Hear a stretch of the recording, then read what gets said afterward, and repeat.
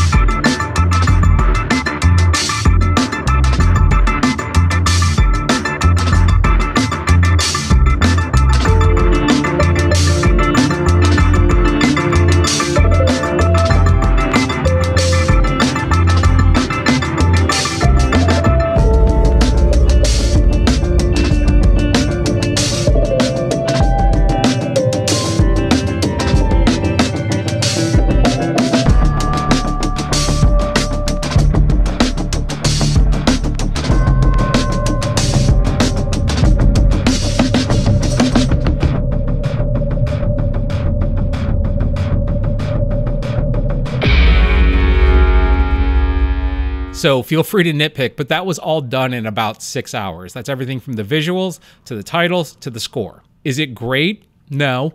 But is it better than the original title sequence? I might be biased, but I mean, I kind of think so. And look, even if you don't really care for my version, you have to admit that it's at least on par. Okay, so let's take a look at how you can put this together or do something completely different. So for the purposes of this, I decided to take the approach that there was a creative brief dictating direction. So I grabbed the trailer and found textless frames for each of the images. Screen grabbing each one of those, I then took everything over to the AI image generator, Midjourney. So Midjourney actually has a really interesting feature called Describe, in which you can upload an image, issue a describe command, and then the AI will tell you what it sees in your image. It's always interesting to see how the AI perceives things because it can be both hilariously wrong and kind of interestingly right. For example, in this image of Fury on, I guess, a Skrull ship, Midjourney returns with references to the Matrix movies, which, yeah, I mean, I guess I could see it. Whereas in this image of Fury, Midjourney returns to us with at least 3 references to the Green Lantern, which, again, I can see it. So I ended up going through each of these images, running a describe on it, and finding an output that looked relatively close to the original title sequence. So after I generated a doppelganger for every shot that was in the title sequence, I then took everything over to Kaiber.AI. Kaiber, if you are unaware, is an AI video generator most notably used recently for the Linkin Park video Meteora. If you're interested in learning about Kaiber, I have a full tutorial on it that is linked below. So utilizing our Midjourney outputs, I then ran them as image prompts in Kaiber and then had the option to upscale it up to 1080 HD or 4K. Now, I will say it does often take a little bit of work. For example, in this output in which I was trying to get the policemen to turn into scrolls, I just kind of ended up with a weird like emoji alien kind of hanging out in the background of the shot. Or in this shot, which was originally this shot in the title sequence, I'm not sure who that character is. I've only seen the first episode, and at the time I was making this, I hadn't even seen that yet. So I prompted for an older mysterious man, and ended up getting this weird output where like Sigmund Freud appears in the background there, and it looks like a weird therapy session. If you're not aware, the reason that AI video has that kind of weird shifting look is because the way it works is that each frame of video is generating off the previous frame of video. It's almost a case of Whisper Down the Lane in which, you know, you start off with one image and by the time you get to the end, it's something completely different. That said, there are some newer AI video generators that are starting to develop that actually solve this problem, so we'll see where we are in a few months or weeks. But there were also a lot of shots that I thought were really cool, like this one, for example, where the world sort of turns sideways to reveal a scroll eye looking down. I think that's actually a super cool shot. And then there's this shot of Fury, which I actually really like a lot. There is the problem that a weird patch keeps appearing on the side of his jacket. That's something that outside of the confines of this little AI experiment, I might go in and roto out. So once I had all of my shots generated, I simply went through and laid them over the existing title sequence. The score was not AI generated, although if you are interested in learning a technique on that, you can check out my video on how to become the AI Hans Zimmer. So for this, I knew that I wasn't going to be able to generate anything near as good as Chris Bowers did. Chris Bowers is a real deal composer and is probably like 300 times the musician that I am. So I just decided to go in a different direction and kind of mash a Western vibe with a sort of modern sci-fi vibe. The Western theme was kind of the idea of Nick Fury as the old gunslinger returning to a town that had been overrun by bandits. This track is the original score, so I just laid that in and muted it so that I would have a reference of, you know, roughly the timings of everything. Titling was fairly straightforward. I just, you know, found the font and then just kind of eyeballed it on top. If you are curious, or if you ever need it, that font is Jose Finn's Sans. I did cheap out on the title card. They have a very nice 3D one going on here.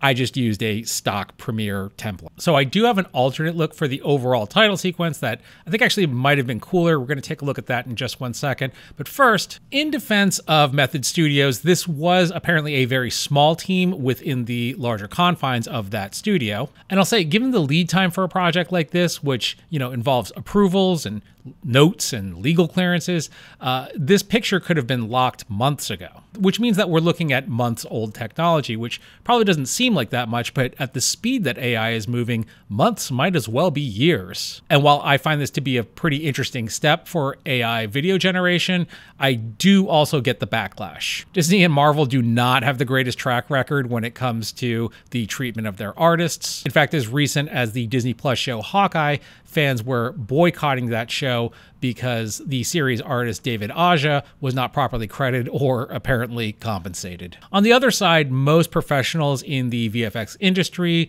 think that this whole AI controversy is a bit overblown. And to that, Method Studios has issued a statement which reads, "No artist jobs were replaced by incorporating these new tools. Instead, they complemented and assisted our creative teams." Method Studios' team of designers skillfully leveraged the power of both existing and custom AI technologies to apply the otherworldly and alien look. The entire process, guided by expert art direction, encompassed the initial storyboard phase, illustration, AI generation, 2D, 3D animation, and culminated in the final compositing stage. My overall thoughts are, it's fine.